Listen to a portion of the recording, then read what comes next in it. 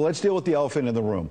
I've known you a long time. Some of our viewers are going to watch this. They're going to say, Justice Kavanaugh was treated horribly by the media. Joe Biden, they think he's getting very light treatment. And they see you and some of your colleagues in that briefing room, and they say, you're just playing gotcha. Here's your fair chance to respond.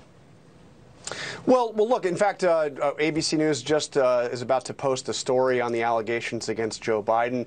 When I go into that briefing room, I'm not asking questions of Joe Biden. If I was, it'd be a different set of questions than when I'm asking questions of Donald Trump. There is no question, Ed, that these allegations against Vice President Biden are going to have to be answered for. He's going to have to answer these questions. And I think you're seeing the story as more evidence has come forward. It's being covered. In fact, I think it's on the front page of the Washington Post today.